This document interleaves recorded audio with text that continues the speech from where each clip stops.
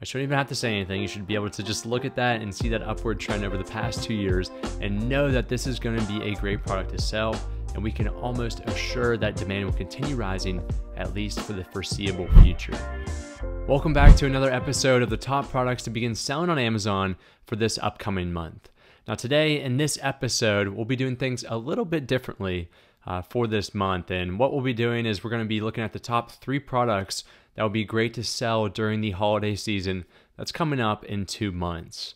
There won't be an episode in December, so the next episode that you'll be able to catch will be near the first week of January, and that will be for the top products to begin selling for the year of 2024.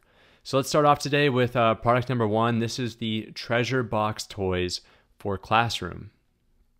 So before we take a look at the data, just going to give you a quick idea of what this product is. It reminds me of the fidget toys back from 2 to 3 years ago. However, this is a little bit different. So this is a large quantity of these unique party favor gifts that I guess teachers are putting in treasure chests for children to take for a reward or a good grade. And what's common on here is a 100-piece and a 70-piece set. And most likely for a 100-piece set, they're going for in the mid-20 range as far as sales price. All right, we'll head back to the data set here, and things look a little bit different on Jungle Scout if you've been following the channel for the past couple of months. They pushed out a new update and just a new user interface. However, everything's still the same as far as the accuracy with the data.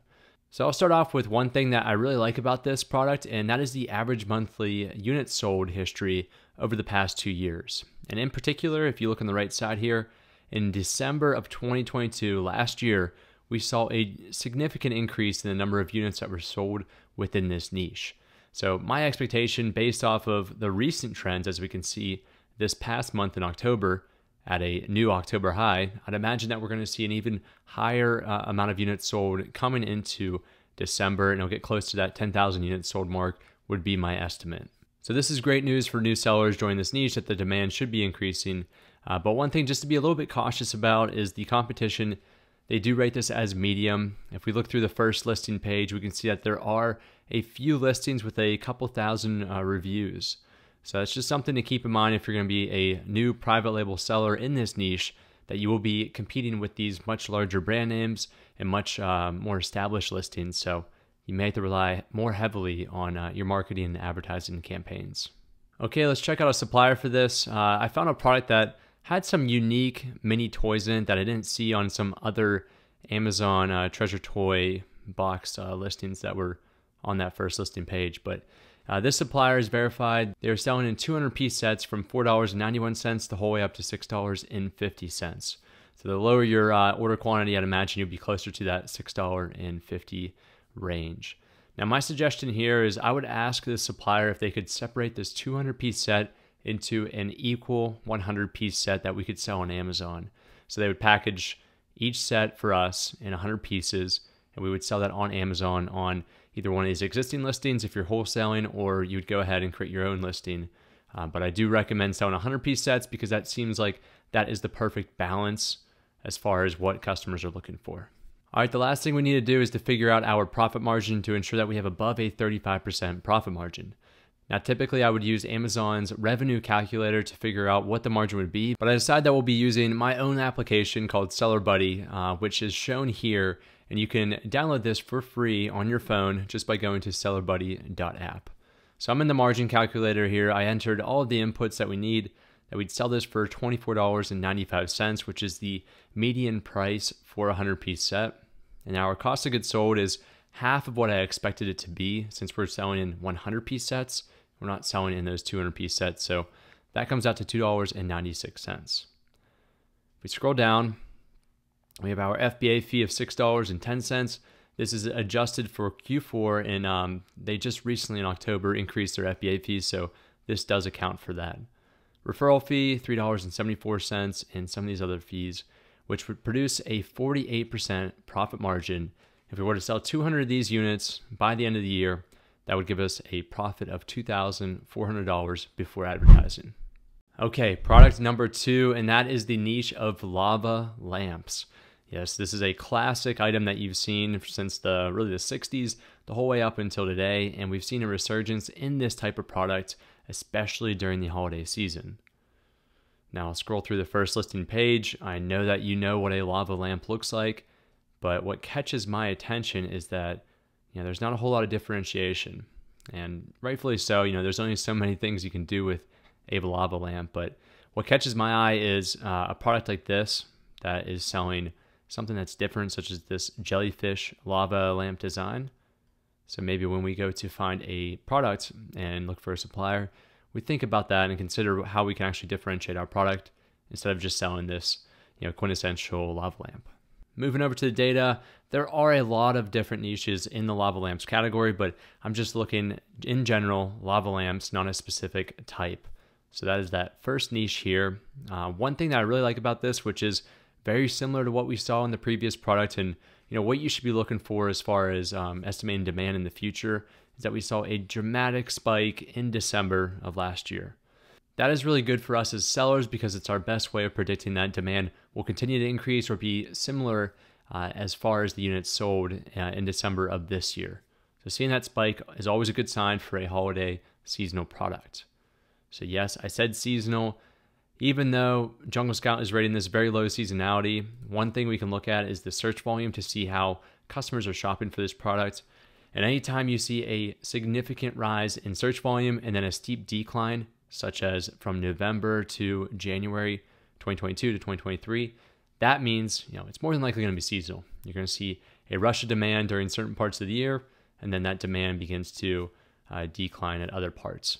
So that is the one thing just to really be concerned about, is because we saw that same trend from 2021 to 2022 and the same trend from 2022 to 2023. So I would expect again for this to be a seasonal product, for demand to begin rising this month and continue rising up until the end of December. All right, so I did find a product on Alibaba that is somewhat different than what we saw on the first listing page. This is a volcano lava lamp. So this still simulates the same type of idea as a normal lava lamp, but we also have our unique feature and one of our main selling points we could feature, which is that it's a volcano.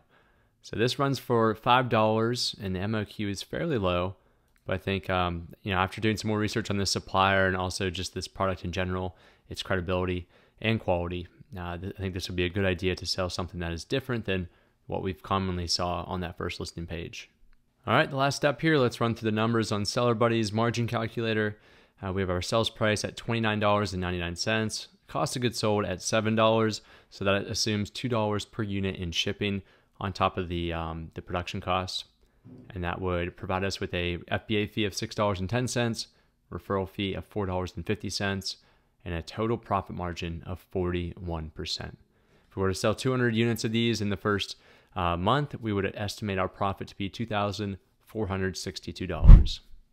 All right, on to our final product here, and this is by far my favorite. As always, I always save the favorite for last, and that is the niche of magnetic phone wallet. So let's take a look at this. This is really a spin-off of the MagSafe accessory that we see through Apple, and as you can imagine, this is just a magnetic card holder that someone would place on the back of their phone. Now the data is even more exciting for this niche, and let me show you why right here. So if we go over to the search volume for the past 2 years, I shouldn't even have to say anything. You should be able to just look at that and see that upward trend over the past 2 years and know that this is going to be a great product to sell, and we can almost assure that demand will continue rising at least for the foreseeable future. So that's one of my favorite things about this data set and this product in general. Now the one thing that does worry me is actually not in the data set, more so it's in the product itself. This is a fairly simple design, and really we're limited in how we can differentiate our product. It has a magnet in it, it holds cards, so could we increase the capacity of this card wallet, or could we make the magnet stronger? There isn't a whole lot of opportunity, unfortunately, in how we can differentiate ourselves, but we'll try to get creative when we go ahead to the next segment and we try to find a product to sell. So I took some time, and unfortunately I didn't really come across some type of variation of this product that would stand out on that first listing page. Now I did have an idea. I found this verified supplier who has some very good reviews, and it comes in at a competitive price. But my thought process was, if we were to sell something that has high quality in design like this leather magnet holder, and we were to place our logo or some type of logo that the customer would be interested in, that we do have rights to, I think that would be a way to at least stand out, and we could sell these unique colors that's specific to our brand. So for one of these, they go for about $1.38 down to $1.10 depending on the quantity. I'm going to assume that we're purchasing between 1,000 and 5,000 pieces. So we'll expect $1.27 for a production rate. I'd estimate about 32 cents in shipping per unit. All right, final step here. Let's run through the numbers. On the Seller Buddy app, we have a very small product, fortunately, so we should expect a low FBA fee and a low storage fee. So that is good news. For the sales price, I commonly saw these being sold for under $10. I rarely saw them being successful in a $10 to $15 range. So I think that's really our maximum that we can go for one single unit of this product. Cost of goods sold is $1.59, which includes the shipping.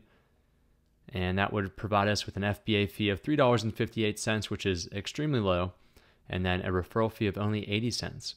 Now, in this category of products, we're not going to pay the 15% of our sales price for the referral fee. We'll actually be paying less. We're going to be paying 8%, which is a good news when you're selling in consumer electronics.